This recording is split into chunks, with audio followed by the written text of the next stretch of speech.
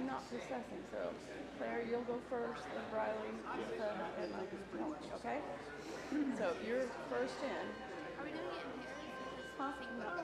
Go single file. Are we after the cross? Huh? Are we after the acolytes? After the acolytes, yeah. Yep. So we'll be behind them. Yeah.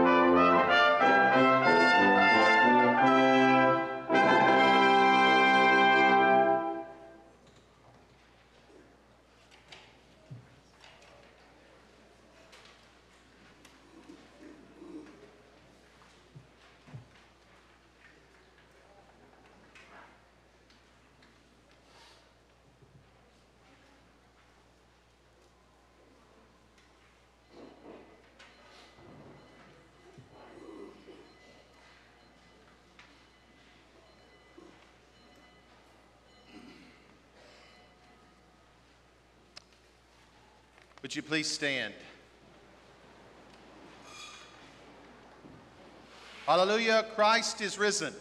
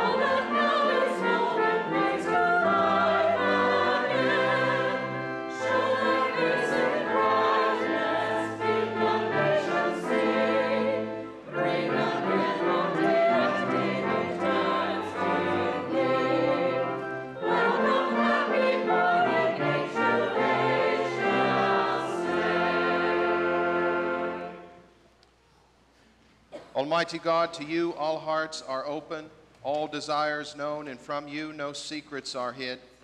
Cleanse the thoughts of our hearts by the inspiration of your Holy Spirit, that we may perfectly love you and worthily magnify your holy name. Through Christ our Lord. Amen.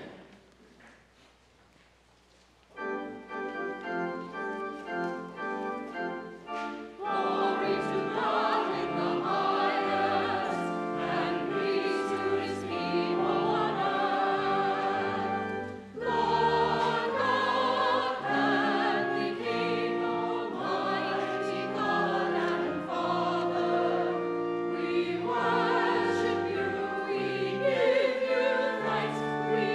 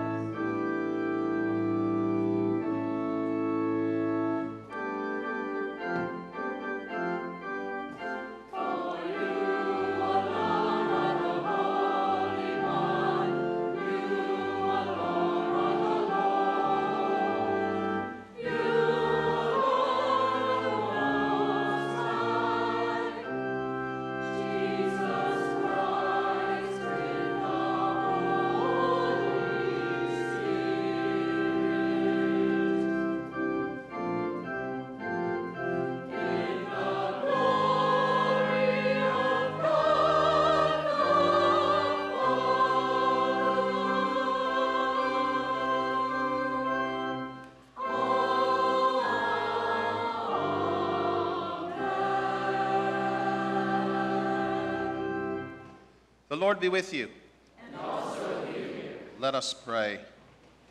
Almighty God, who through your only begotten Son, Jesus Christ, overcame death and opened to us the gate of everlasting life, grant that we who celebrate with joy the day of the Lord's resurrection may be raised from the death of sin by your life-giving Spirit. Through Jesus Christ our Lord, who lives and reigns with you in the Holy Spirit, one God, now and forever. Amen. Please be seated for the reading of Holy Scripture.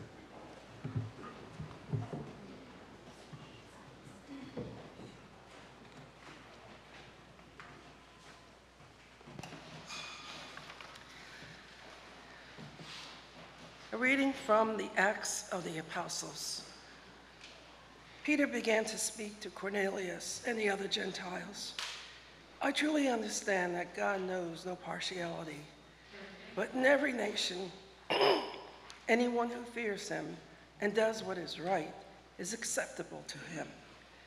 You know the message he sent to the people of Israel, preaching peace by Jesus Christ. He is Lord of all. That message spread throughout Judea, beginning in Galilee after the baptism that John announced how God anointed Jesus of Nazareth with the Holy Spirit and with power, how he went about doing good and healing all who were oppressed by the devil, for God was with him. We are witnesses to all that he did, both in Judea and in Jerusalem.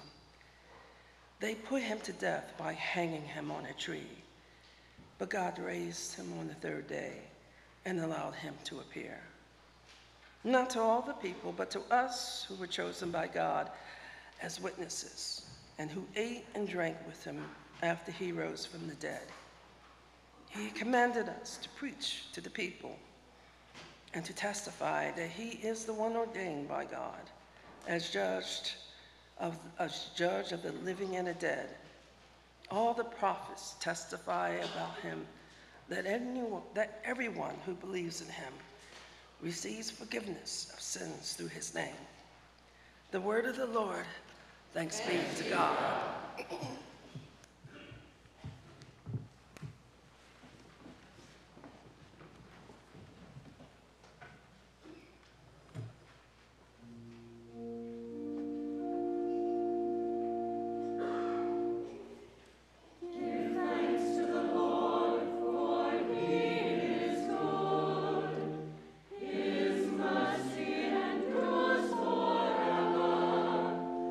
Let Israel know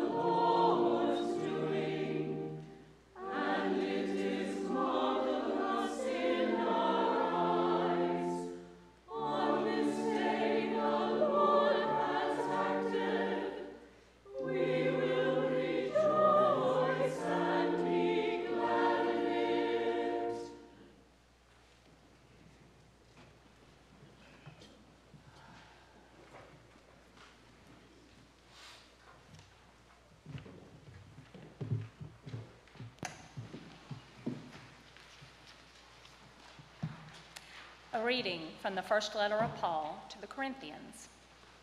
I would remind you, brothers and sisters, of the good news that I proclaimed to you, which you in turn received, in which also you stand, through which also you are being saved, if you hold firmly to the message that I proclaimed to you, unless you have come to believe in vain.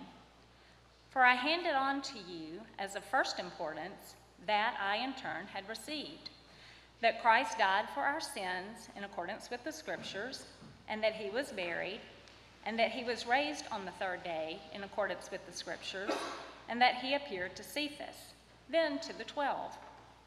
Then he appeared to more than 500 brothers and sisters at one time, most of whom are still alive, though some have died. Then he appeared to James, then to all the apostles. Last of all, as to one untimely born, he appeared also to me.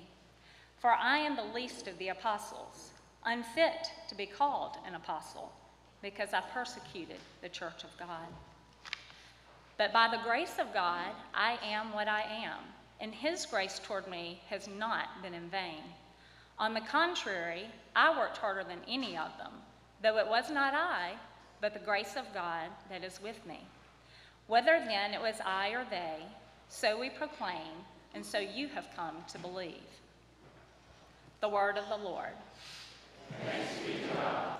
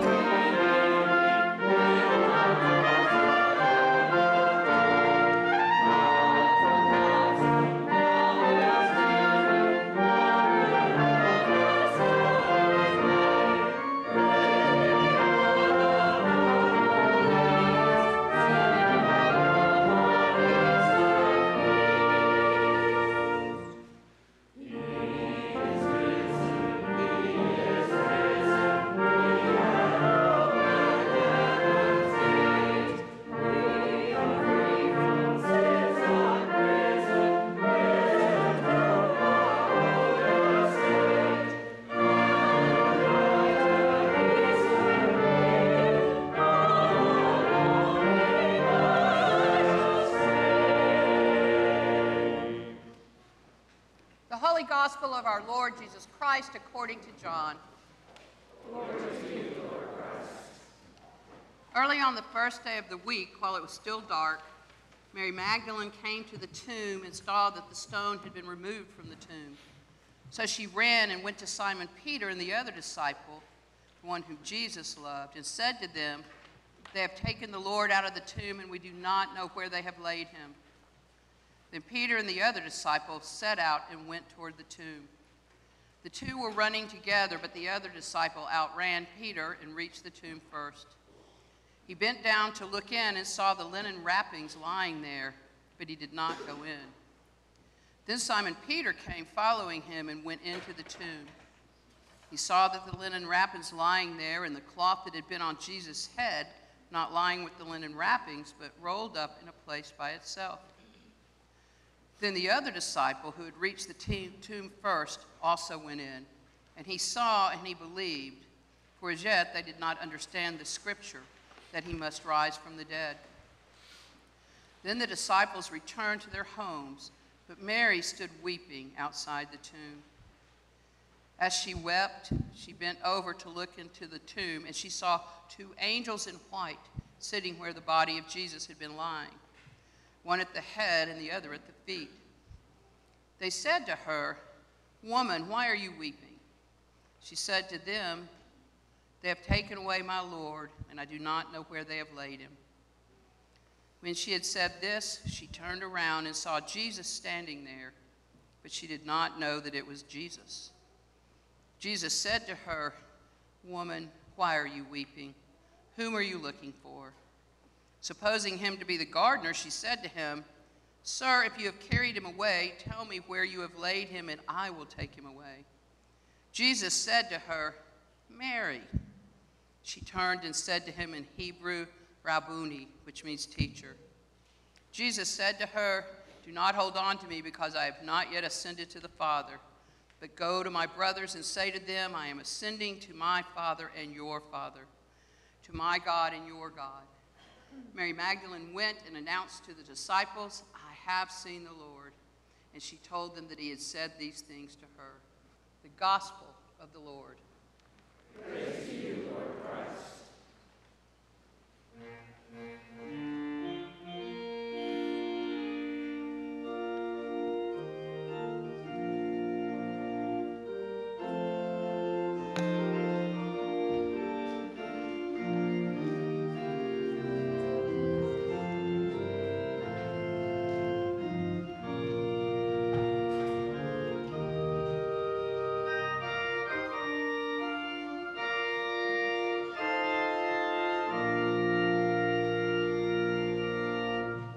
Let us pray.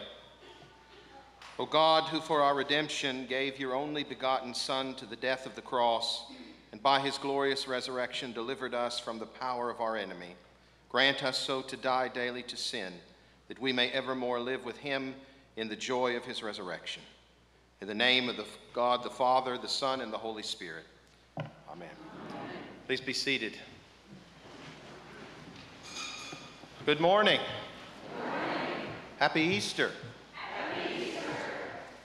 I don't know about you, but I love a good story. Who doesn't? We live in a culture and society that loves to be entertained.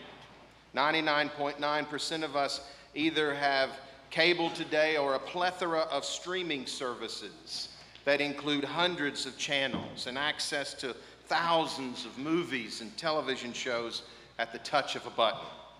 And beyond television and film, if you're a little old-fashioned like me, you also might have a load of books, or at least a membership card to that most ancient secret society of knowledge and power known as the library. I certainly love a good book, a good novel, fiction and nonfiction alike, as long as it has a good story to be told within it. And if you hang out in the church for very long, you will quickly find out that we Christians tend to be lovers of good stories as well, for the Bible is loaded with them. But every now and then, our deep love of storytelling reveals itself as going a little bit beyond just those stories of kings and queens, prophets, apostles, and princes in the Bible. A number of years ago at the parish I was serving at the time, I was approached by a few parishioners who wanted to know if they could gather in the church parish hall to acknowledge and celebrate the 50th anniversary of what they were all convinced was the greatest American television series of all time, Star Trek. Now, I've seen the movies that were based on the Star Trek series, both the original films back in the 1970s and 80s, and of course, the latest remake of the films that began in the early 2000s. But really, I'm still a bit too young to have watched any of the original television series that started airing back in the year of our Lord 1966. Still, after much prayer and consideration, even though I knew this would be a party that really didn't have much in any way, shape, or form to do with our Christian faith, I said, sure, why not? I guess because in truth I am a lover of that other sci-fi galaxy far, far away, the one with Jedis and lightsabers and the Force. And because I believe that a good story can find ways to reach our faith and spirituality, I thought there would be no harm at all if we opened up the church parish hall to a Star Trek 50th anniversary bash. And when that day finally arrived, I even decided I ought to go check it out myself. I must admit, I didn't get my chance or get the note that said I needed to go pick up pointed Spock ears, but the good people still let me in. And wouldn't you know it, forget about the church and all of its good work in the community and our outreach. When I walked through the door, there standing with a camera in hand, thanks to the popularity of Trekkies everywhere, was a reporter from our local community newspaper. And yes, when the next issue came out, there I was right in the middle of page 8. The local parish priest gathered in with his beloved friends, parishioners, and a whole lot of excited Star Trek enthusiasts. Spock, I'm quite sure, must have been smiling down from the Starship Enterprise somewhere up in the Alpha Quadrant of the heavenly realm. But really, isn't it those great tales and stories like Star Trek or of Star Wars, of Herman Melville's Moby Dick, or of J.R.R. Tolkien's Lord of the Rings trilogy, and so many others, that not only entertain us, but also inspire and excite us? They can help us understand who we are, what we face as human beings, and they can help us land on what we really come to believe in this life through rich storytelling that mixes in with the myths and legends of thousands and thousands of years of human history. From the Greek and Romans of antiquity all the way up to the Avengers and Neil Gaiman's Sandman, one of my favorites, right here in the present time. The stories and myths of the past and the story creators and the new myth makers of right now.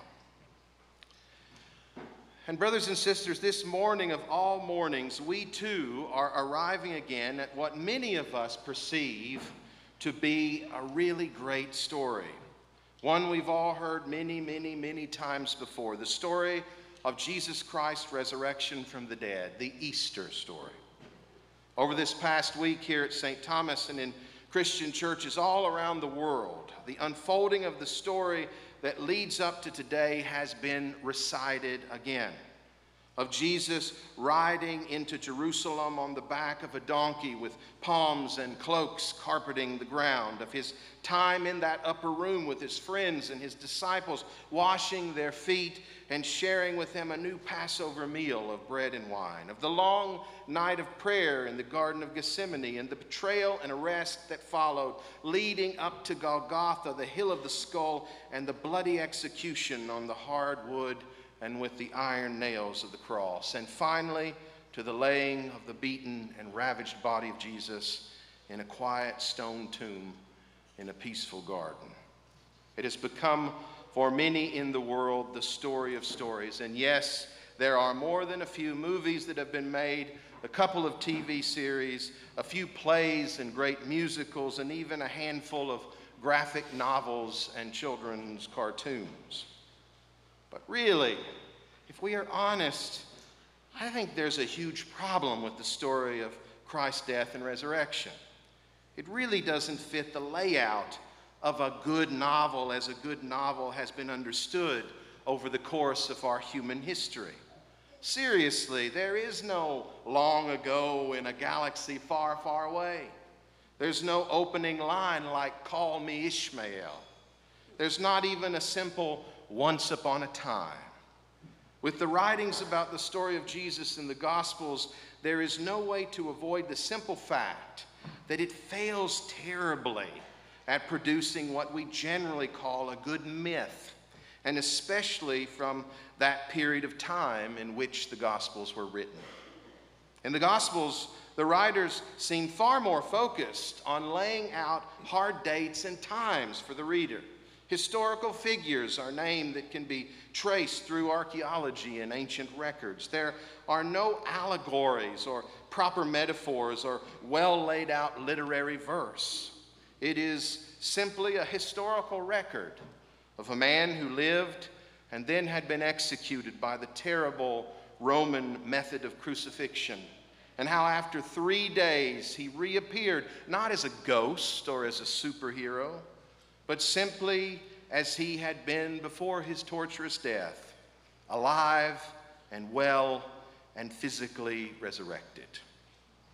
There certainly could have been some more amazing action scenes had the writers of the gospel been great myth makers. Stories perhaps of revenge and reverse justice, a tale of the Roman Empire overturned and the great king the Jews had been looking for finally retaking Jerusalem and restoring the land of Israel to its rightful owners. That would have made certainly for a much better novel to read or a film to eventually watch. But that's just it. The story of Jesus' resurrection, the story of Easter, has and will never fit our worldly understandings of good myth. It is a story that reverses the entire world's view of what makes a good story in the first place, or how a good myth should come and be told and end. And by its turning upside down the stories we've heard before and come to expect, of violence that leads to more violence, of power coming only to the strong and the wealthy, of fleeting human love, and of death's impending certainty. The Easter story of the resurrection of Jesus becomes something unique and different, something that I would say and the world would say is earth-shattering and earth-transforming. Jesus Christ and the story of his life, death, and resurrection is, in fact, the completion of what myth and story in our human existence has only ever been able to express through that which we human beings know and can see and imagine. Jesus brings all the stories and wonders we struggle and fail at time and time again back around to what God sees, what God envisions, and what God will finish.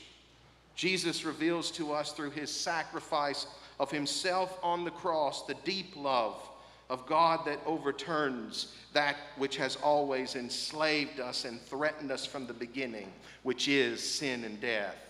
His story becomes nothing less than the way as it was first known, showing us how we can not just imagine but truly live our lives more fully and completely in freedom, removing the requirements and demands of a sin-engulfed world. It is all this, brothers and sisters, that makes this Easter story truly the greatest story ever told, because it is not just a story. It is the absolute truth. To put it another way, the story of the resurrection of Jesus, because it was not just a story, but because it was also history and reality, gives your life and my life a real promise of being able to experience and live out the very same story. For our life in discipleship and in faith in Jesus Christ has the real true hope of being utterly transformed into what God intended humanity to be, to change us, to alter our souls, and to renew our world again. The action of Christ's resurrection sets into motion the restoration of the incredible, all-encompassing love which God, our Creator, intended when God first spoke his word, when he breathed on the earth and set it into perfect motion, and when he made us in his own image, giving us a garden with everything and calling us and all of his creation good. And if you're sitting out there right now thinking to yourself, well, this is exactly what I expect a priest to say to me from the pulpit on Easter Sunday, Just another set of proclamations with no evidence, like the story of the resurrection itself on Easter Sunday morning 2,000 years ago. If that's what's running through your head right now, that's okay. But will you come and talk with me after this service? Will you let me or Jeannie or Dave tell you our own stories? The stories about how our lives have been physically changed through the living Jesus Christ. And if you think that hearing it from clergy isn't good enough, because it's what you would expect to hear from us, will you let us introduce you to one of the hundreds of people who we know personally, many sitting right here in these pews right now. Our personal stories are nothing less than our own Easter stories. The stories of how in a moment of darkness, in a moment of pain, in a hospital room or in a funeral home or out in the streets on a rainy day or maybe on a sunny day, in our own quiet rooms, in a lonely place or in places surrounded by love and caring, we have been absolutely transformed, restored, and resurrected by no one else except the living Jesus. These are the Easter stories that pick up when the gospel in the New Testament ends today. And they don't just fit this day. They stretch out through day after day, year after year, life after life, changed and saved by faith and discipleship and trust in Jesus. St. Paul writes in his incredible letter to the church in Rome, "Do you not know that all of us who have been baptized into Christ Jesus were baptized into his death? Therefore, we have been buried with him by baptism into death, so that, just as Christ was raised from the dead by the glory of the Father, so we too might walk in newness of life. We know that our old self was crucified with him so that the body of sin might be destroyed, and we might no longer be enslaved to sin. So you also must consider yourselves dead to sin and alive to God in Christ Jesus." Brothers and sisters, Jesus Christ is risen today.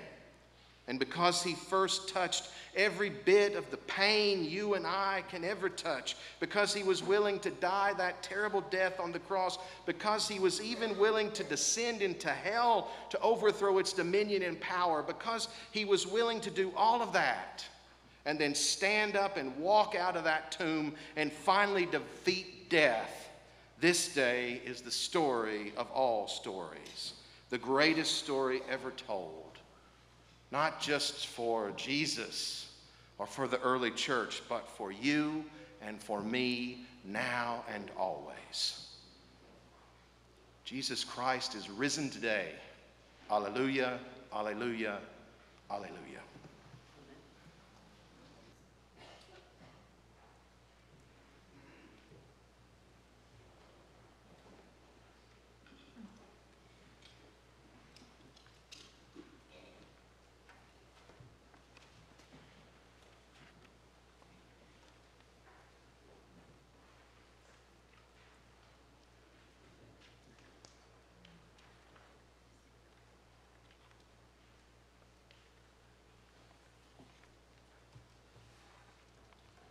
Friends, I invite you to stand with me.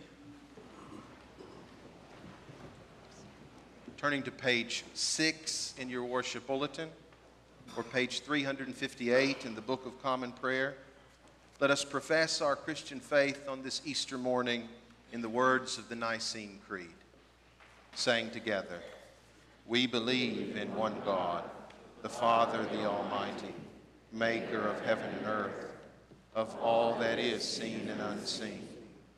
We believe in one Lord, Jesus Christ, the only Son of God, eternally begotten of the Father, God from God, light from light, true God from true God, begotten, not made, of one being with the Father. Through him all things were made. For us and for our salvation, he came down from heaven. By the power of the Holy Spirit, He became incarnate from the Virgin Mary and was made man. For our sake, he was crucified under Pontius Pilate. He suffered death and was buried. On the third day, he rose again in accordance with the Scriptures. He ascended into heaven and is seated at the right hand of the Father. He will come again in glory to judge the living and the dead, and his kingdom will have no end. We believe in the Holy Spirit, the Lord, the giver of life, who proceeds from the Father and the Son. With the Father and the Son, he is worshiped and glorified. He has spoken through the prophets. We believe in one holy Catholic and Apostolic Church. We acknowledge one baptism for the forgiveness of sins. We look for the resurrection of the dead and the life of the world to come. Amen. The prayers of the people can be found in your bulletin or on page 387 in the Book of Common Prayer. Father, we pray for your holy Catholic Church. That we all may be one. Grant that every member of the church may truly and humbly serve you. That your name may be glorified by all people.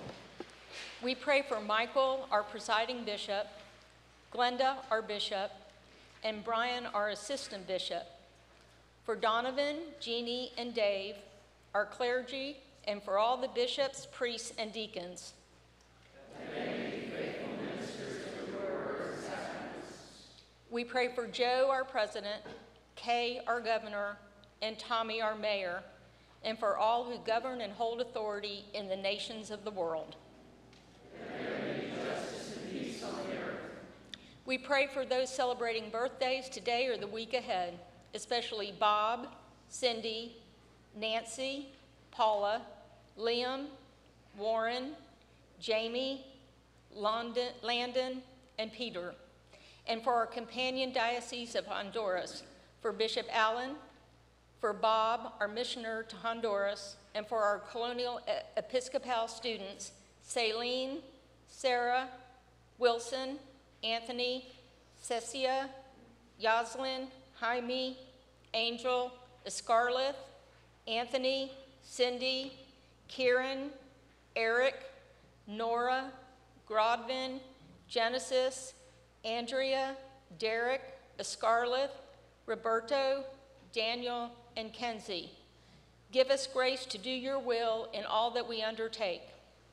That our works may find favor in your sight. For Nina, Graham, Cindy, Tom, Sally, Doris, Eric, Randy, Barbara, Vern, Sharon, Jane, Larry, Diane, Ann, Pam, Janet, Thad, Julia, Jack, Larry, Linda, Matthew, Norma, Candace, Stan, Carly, Dan, Connie, Mickey, Quinn, Al, Tim, Jim, Ursula, Van, Annie, Lee, and Jane. Have compassion on those who suffer from any grief or trouble. That they may be delivered from their distress. Give to the departed eternal rest. Let light perpetual shine upon them. We praise you for your saints who have entered into joy. May we also come to share in your heavenly kingdom. Let us pray for our own needs and those of others.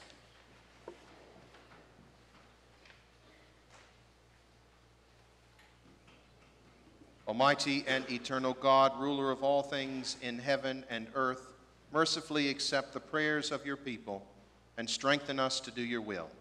Through Jesus Christ our Lord. Amen. The peace of the Lord be always with you. And also with you. Please exchange God's peace with those sitting around you.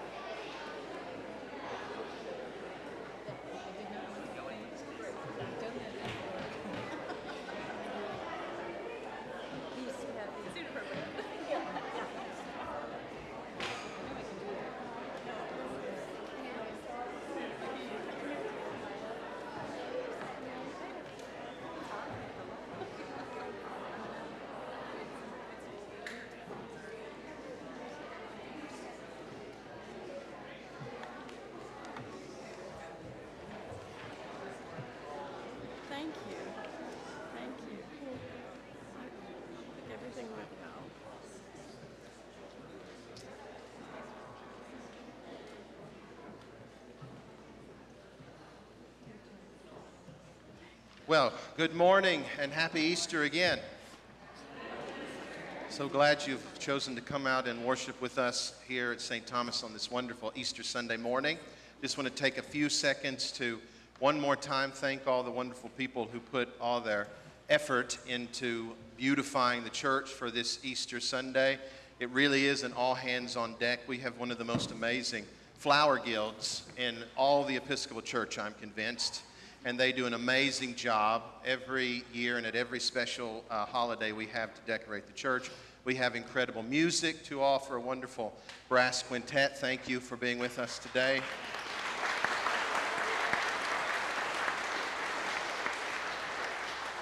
If you did not make it in time for the brunch, there might be something left back through there. Take a walk back through the parish hall, see what's there, and thank you to all the people who put together the food as well for us, and everyone that puts their heart into offering up this, the most important and sacred day in our whole church. So we're glad you're here. If you're visiting with us and you want to get on our mailing list, hopefully there's still some visitors cards there. Fill them out and let us put you on the mailing list so you can come and join us again to worship here at St. Thomas, because it's like this every Sunday, every single Sunday, every single Sunday.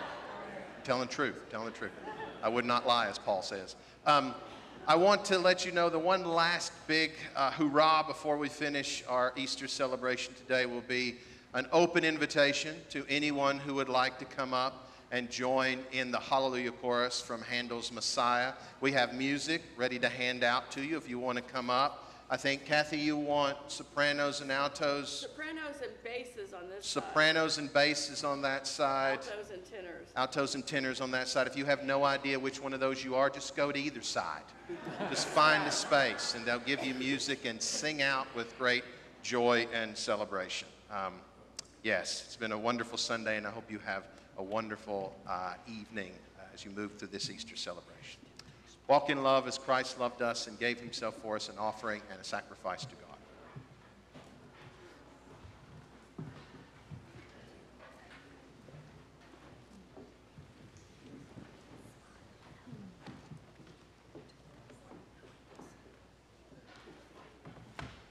Alleluia.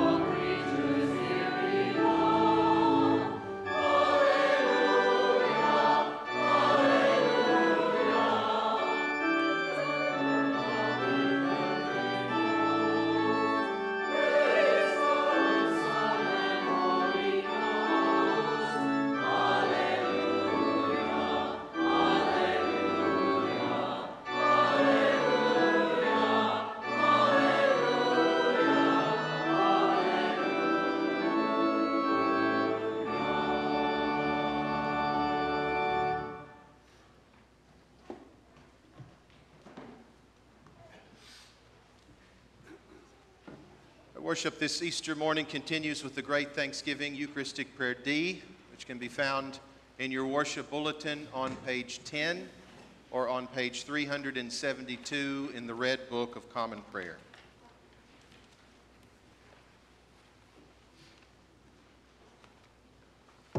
The Lord be with you.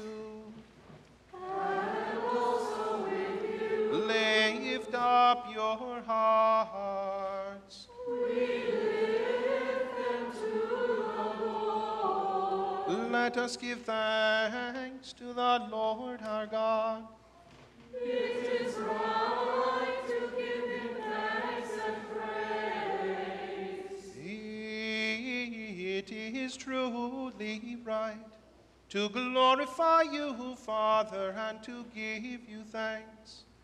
For you alone are God, living and true, dwelling in light inaccessible, from before time and forever. Fountain of life and source of all goodness, you made all things and filled them with your blessing. You created them to rejoice in the splendor of your radiance. Countless throngs of angels stand before you to serve you night and day.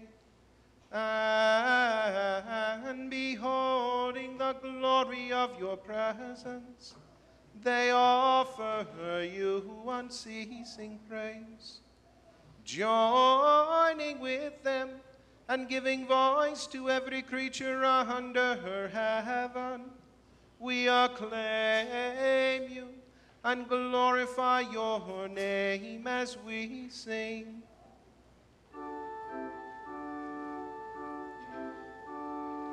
Holy, holy, holy Lord, God of power and might. Heaven and earth are full of your glory. Hosanna in the highest. Blessed is he who comes in the name of the Lord. Hosanna in the highest.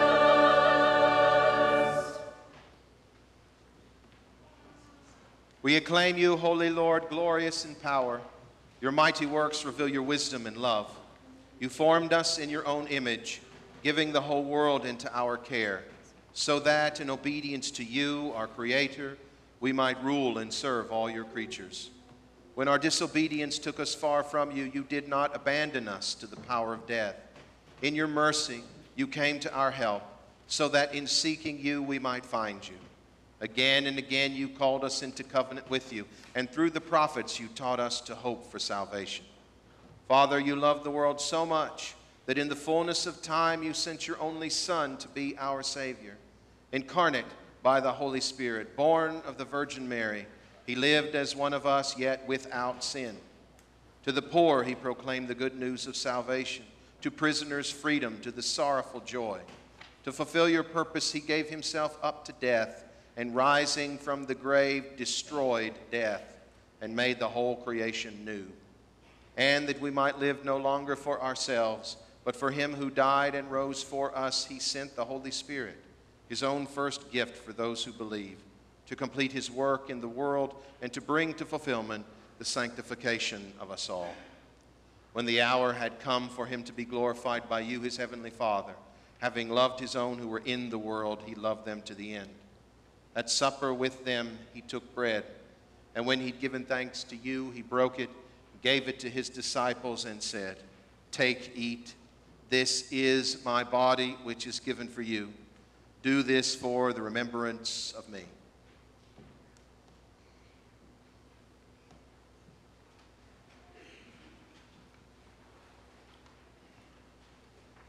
After supper, he took the cup of wine, and when he'd given thanks, he gave it to them and said, "Drink this, all of you. This is my blood of the new covenant, which is shed for you and for many for the forgiveness of sins. Whenever you drink it, do this for the remembrance of me.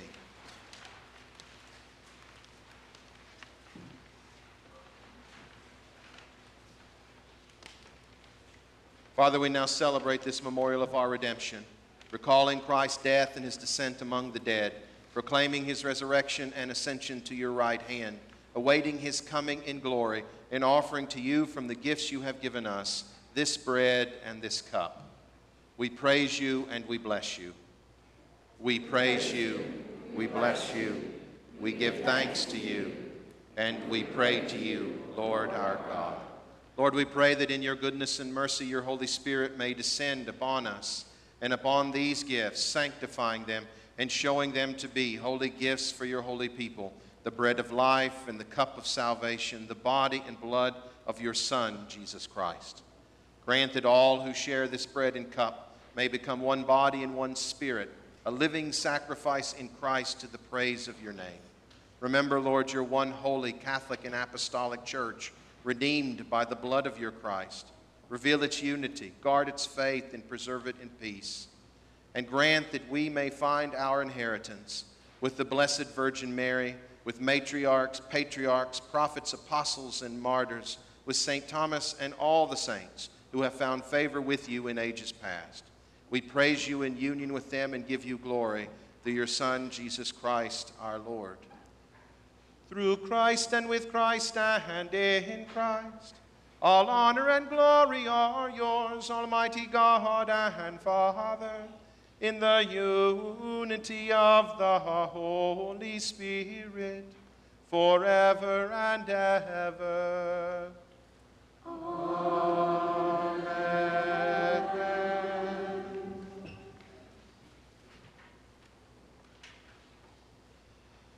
And now as our Savior Christ hath taught us, we are bold to say, Our Father, who art in heaven, hallowed be thy name. Thy kingdom come, thy will be done, on earth as it is in heaven. Give us this day our daily bread, and forgive us our trespasses, as we forgive those who trespass against us. And lead us not into temptation, but deliver us from evil. For thine is the kingdom, and the power, and the glory, forever and ever. Amen.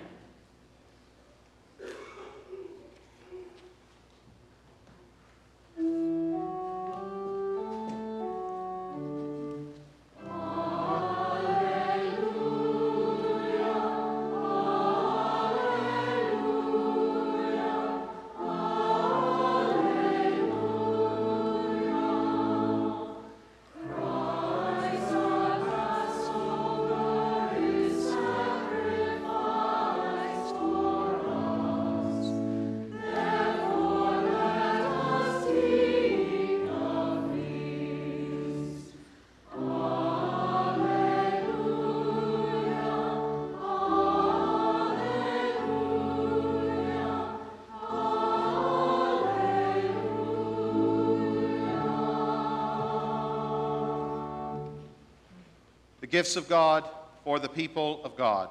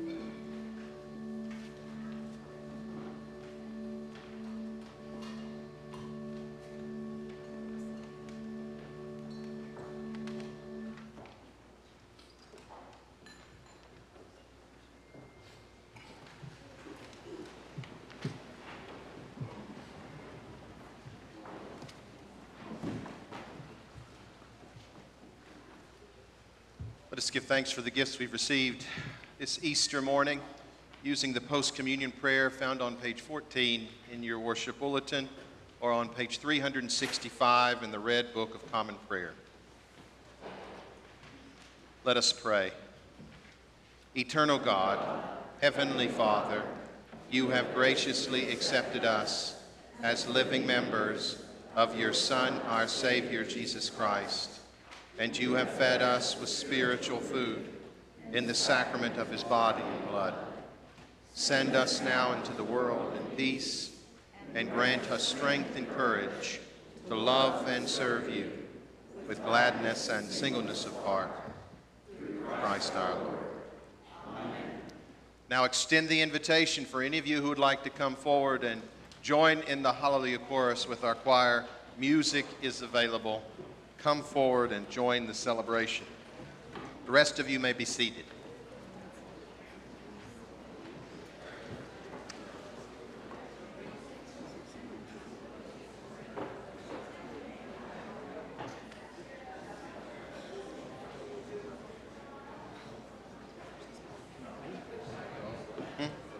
No, yeah, I'll take it. Actually, sit over.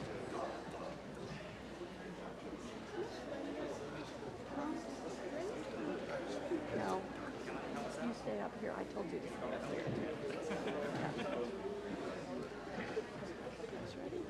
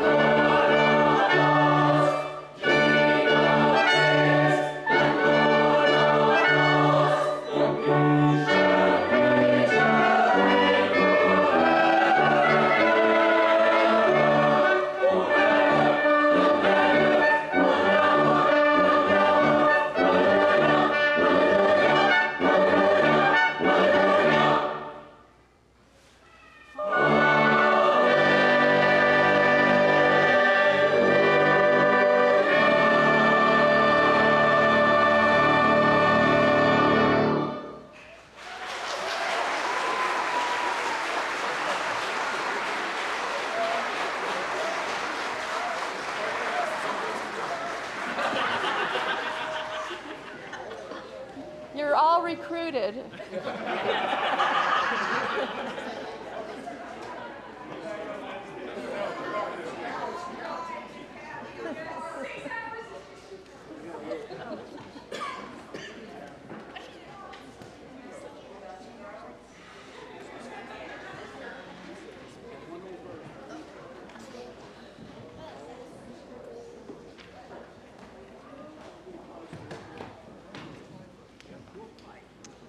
Would you please stand?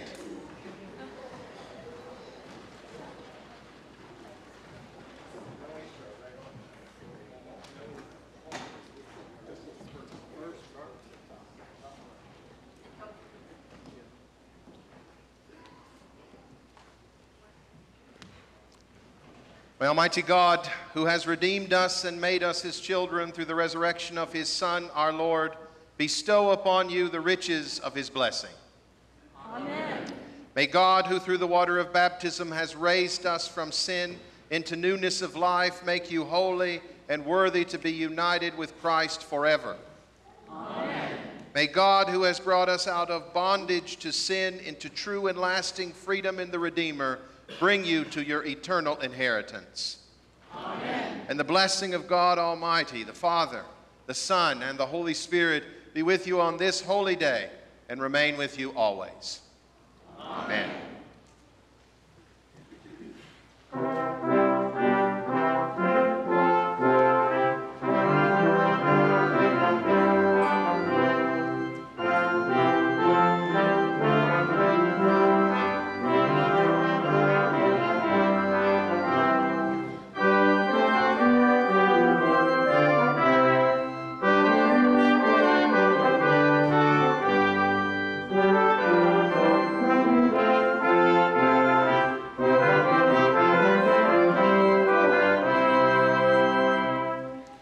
Jesus Christ is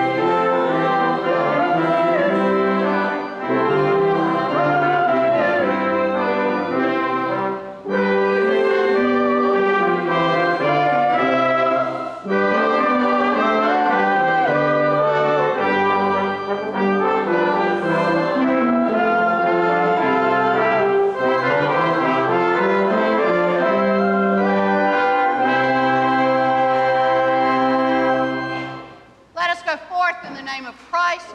Alleluia, alleluia.